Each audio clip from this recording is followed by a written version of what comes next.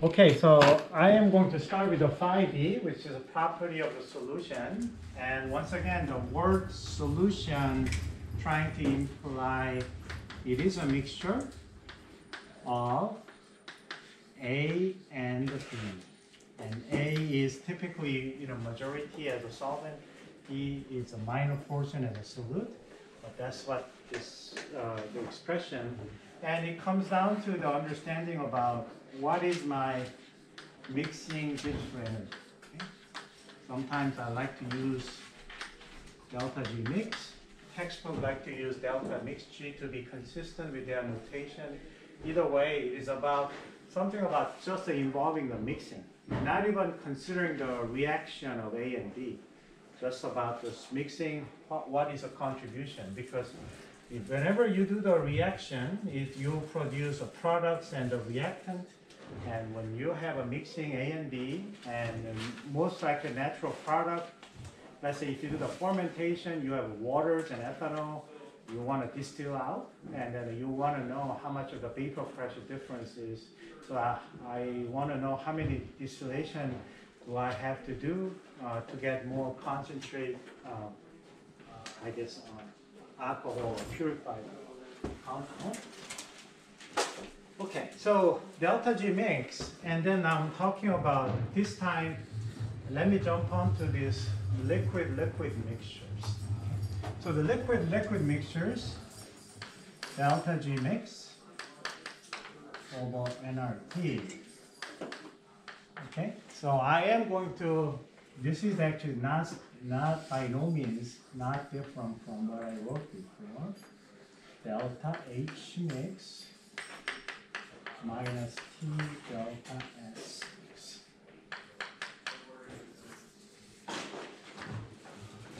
So what I just wrote down delta G, break it into the two terms, and from the this first is the first term that I'm going to write, which is an XA ln XA XB ln XB. And it used to be 0 for the second term. So this is the first term. This is the second term. And we call this, way naively speaking, we call this as an entropy term of mixing. This is an enthalpy of mixing. And this energy is normalized, so it is a uniless quant, and this one should be uniless as well on the other side. And what I just wrote here, this 0, which is a delta H mixing, that's for the gas mixtures. That is for the gas. And then now people want to kind of borrow this idea. This is entropy of mixing, so mixing A and B, gas, liquid, I don't see any make differences, so they just kind of borrow the idea. And then they're going to use this something called contact probability, A, B. So this is a collision probability. Mole fraction of A is a proportional to probability for you to find out A, and there's a probability for you to find B. And cross product is probability for you to find those two at the same place at the same time, and then how effective they are, and then they're using this symbol called sign. And that's what we call now regular solution.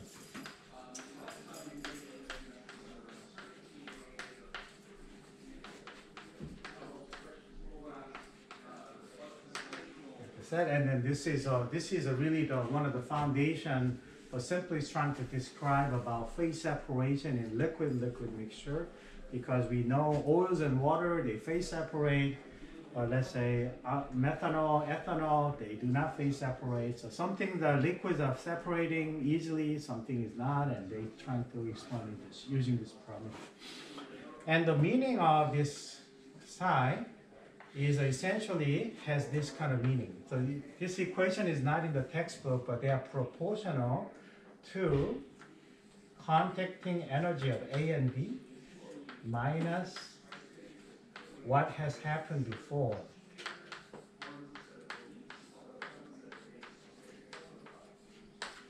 Okay, so this is a sort of the energy difference term.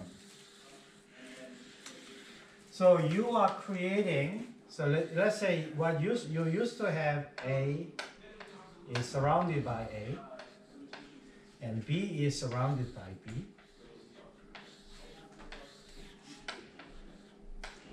So this is a contact energy between A and A, and this is a contact energy between B and B.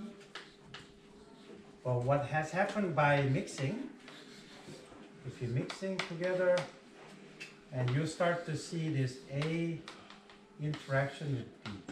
Okay? So that's the contact energy of A and B. Okay? So that's the one. So there's a new energy of contact, and this is an energy what you have before.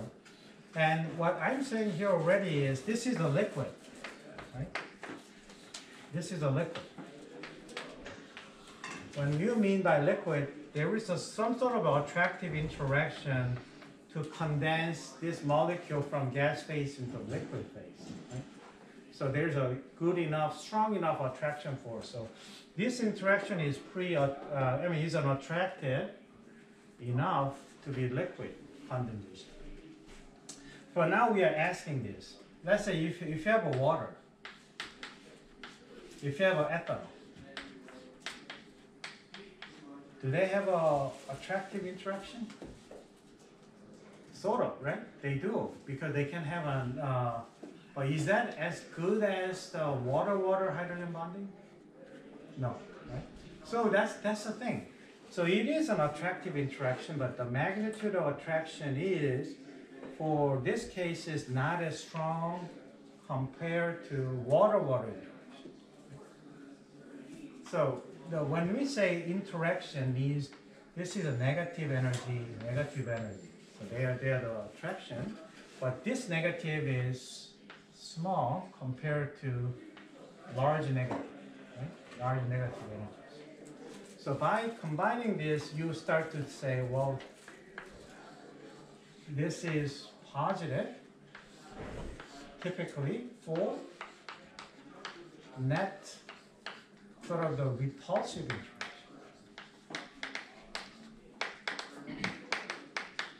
Between A and B, right? So does it make sense? Overall is a net repulsive interaction. They repel each other. They attract each other, but your reference point is what you're supposed to have in the beginning before mixing it. So therefore, your reference point, this negative becomes so positive and outweighs the negative term that you have. So this one is typically, I'm trying to say this is typically positive. Okay? So that's a concept that you just need to have. To measure that is a nightmare, and it's a oversimplified equation, so they need to be a lot of correction, but the beauty of the regular solution theory is very simple to do, and then we can give a very graphical understanding. So now we start to see this diagram. I'm going to summarize what this really means now. So let's say XA, and then I am going to draw this one, okay, which is an enthalpic contribution. So this is a delta H mix, and then you start from 0. And what this equation becomes is this XA 1 minus XA, right? So if I draw that, this is my 0. And I'm just drawing here, let's say delta H mix, and this is an energy. Energy, quote unquote, divided by nRT. And then I'm drawing the energy term in terms of delta H mix. And then this is a 0. And this will be essentially like this parabolic. Does it make sense? This is essentially, I'm drawing to you that that's xi xa minus xi. It has a maximum over there. So this is that. So this contribution always makes your delta G mix to be positive, right? So that's a penalty. Okay, nobody. If this psi is a negative, some cases they have actually even more attraction. You will have a negative one. I mean, that's even win-win story, right? You used to have attraction, but you have an even more stronger interaction. But this is the most of the case. Mixing A and B that is used to be different. And then, but what is also important? So this is like a number 2. What about number 1 here? Right? Can I draw that, right? And if you plug it in your Excel and then plot this, you'll get this form looks like this. That's your equation. It is a negative, and that's your delta S mixed term. In a way, minus T delta S. So that's the contribution to the delta G, and this is your delta H mixed terms. And you have to combine these two, finally capture delta G mix divided by N of T. And I want it to be, this one to be negative. And to be, is actually, this is really actually too big. I mean, so I just draw it this way, but typically, and that's not that bad, so it is something looks like that. So what I do now is your delta G mix, which is a 1 plus 2, right? So I'm going to draw the 2 different cases where your psi value is not so big when your psi value is. So this is a components on 1 and 2, but now I have this diagram, XA, and we're going to draw 2 cases. XA. And then this is a 0, delta G mix, T, so that's here. This is same delta G mix.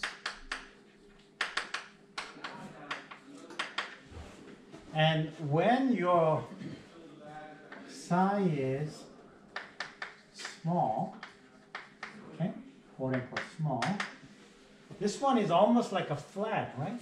When you can think that this is a very small value. A small plus with big dip, the net delta G mix is like this. Right? So what's that mean? You will have a negative Gibbs free energy mixing with all the composition energies. Right? So it is a fancier way of saying they are miscible. Right? And then now let me bring it up that when your delta psi values start to getting bigger, I mean this is getting bigger and bigger, increasing psi value is increasing, this is getting bigger. They start to make changes of this function here. And then what you see here is now something looks like this. It is actually has to be symmetric for the regular solution. But it looks like a W. All right. So then what do you see? As far as this is concerned, there is a region of delta G mix is negative. Even there's some positive numbers, so they gotta phase separate, right? So this is a case that they phase separate.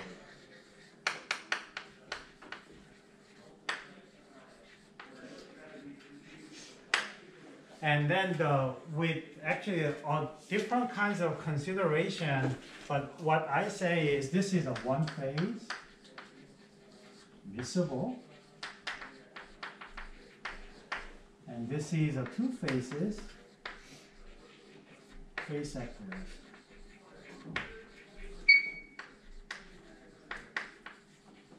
And so there will be a critical chi value. You make it things from one phase to the two phases, right? Phase separation. So that value is 2.00. Right? So this is coming from the regular solution phase. If you know how I arrived at 2.00, I can drive it to you in my graduate course in next semester. But I don't want to spend the time too much on this. Other than that, people trying to attempt to establish an equation for essentially delta H of mixing for liquid-liquid mixtures and parameterize. This is the beauty of this is only one parameter in this solution, and then they will try to explain it to you. Does it work? Sort of working, not perfect. So they start to, wow, this is perfect, and so people start to changing around and then put more different types of parameters. Maybe this parameter is not good enough. You might think about van der Waals, hydrogen bonding, and ionic interaction. Those are the different types of the interactions. So they kind of break this one into different components.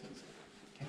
But this is something that somebody's still doing it for the better prediction and understanding. But in a nutshell, what you see here is delta H of mixing is always mixing makes me happy.